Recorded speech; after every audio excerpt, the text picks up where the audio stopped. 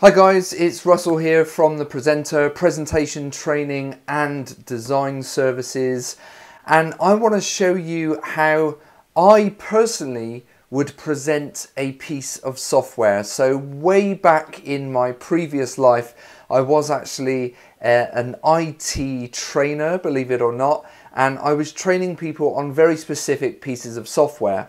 What I found was that showing them videos of people using the software and having them trying to follow the mouse moving all around the screen didn't quite help people understand what the various different parts of the software did. So I decided to go back to the drawing board and start presenting things in a slightly different way. Fast forward about 15 years or so, we now have amazing tools like Prezi and also some great new features in PowerPoint that I think we can really maximize to help bring IT software to life. Let's take a look. I'm going to show you how I would do this in PowerPoint and in Prezi. Here goes. Start with PowerPoint, and let's imagine that we're trying to train people on how to set up a LinkedIn profile. So what I've done here is I've taken a screenshot of my own LinkedIn profile, and I want to focus in on the banner image. That's going to be the first part of my training. The bio, the little statement about yourself, that's going to be the next thing I focus in on, and I could then focus in on other elements if I wanted to. I'll just stick with those two for now so you get the idea. Now what I've done is I've actually taken one screenshot of my LinkedIn profile, I've copied and pasted it, and then I've literally chopped out these bits and placed them back on top. So you can see that these are separate images that are just placed back in position on top of the main image. That's literally just a copy and paste and then cropping those images down and placing them exactly where they should go. Now what that enables me to do is duplicate slide 1 like so, make the first element that I want to talk about nice and big, and also right click and bring it to the front. And then everything else on my screen on slide 2, I'm going to click on picture format, go to my color options, and actually grey those elements out. So I'm going to just select one of the color options that were there, the preset color options.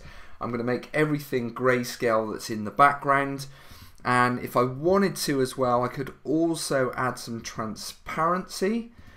So it kind of slightly fades away, and I'll leave things as they are. So the banner image is what I'm going to be talking about first in my training, so that's what I'm going to leave there. Now I'm then going to duplicate slide 1 again so that we end up with our kind of static phase where we go back and see the whole LinkedIn profile. I'm going to duplicate it again, bear with me on this, you'll see this come together in just a second. And the next thing I want to talk about is the profile, the little statement about yourself that you can enter. And then I'm going to select everything else. I'm going to do the same thing under picture format and select grayscale. And if I want to as well, I will add some transparency to these, like so. And then I'm going to duplicate the entire view of my LinkedIn profile again. So I'll duplicate slide 3 and I'll place that underneath so that we've now got 5 slides. What I want to do now is select all the slides, click on transitions, and make sure that my favorite new PowerPoint feature I've always selected, and that's the morph transition. And what this means is that if I go into present mode now, you'll see this come to life. If I hit the right arrow, you can see we now get a magnification of the banner. That then goes back into place. If I then click the right arrow again, the bio zooms towards the viewers or towards my audience, and this is what we're going to talk about next. And then I click again and that falls back into place. So it's a really, really nice way of taking what can be a very complex screen to look at. There's a lot going on the LinkedIn website, and there's a lot going on in various different bits of software that you will no doubt have to try and train people in. So let's remove the distraction and focus in on the different elements one at a time. If we remove that distraction, people will be able to focus much more, and you can talk about a very specific part before you move on to the next element. So that's how I would present software inside PowerPoint, but let's take a look at how we can do that in Prezi. So a great thing about Prezi is that it already comes with some fantastic templates, and if you haven't seen it yet, this particular template is probably one of the best ones when you are dealing with teaching IT software or anything like that. So I'm going to use this template, of course. So for now I'm going to keep things simple, and I'm actually going to delete all of these different sections that come inside the template, and I'm just going to drop on my LinkedIn profile page the same as we did inside PowerPoint a second ago. So I'm going to go to Insert and Image, upload my image, and try and find that on my very messy desktop. There we go. So whilst that's loading, I can actually resize it and just get it to fit that screen perfectly. Now obviously I'm not doing any of the other obvious stuff like adding a title to my presentation and things like that. We're just focusing on how we would present software in the different tools at the moment. Now the beauty with Prezi, of course, is that we can zoom into anything we like. So unlike PowerPoint, where we were getting those different areas to kind of pop out from the rest of the screen, inside Prezi we're going to use animations, and the specific animation we're going to use is a zoom area, and you literally drag and drop these zoom areas wherever you want them to go. So I'm going to put my first one on top of the profile pic and the banner pic.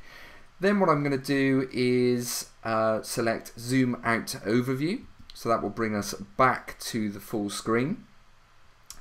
Then I'm going to add another zoom area, and of course zoom into the next bit of detail that we want to focus in on. So it might be that little bio like we had in PowerPoint. It could be somewhere else on the LinkedIn page.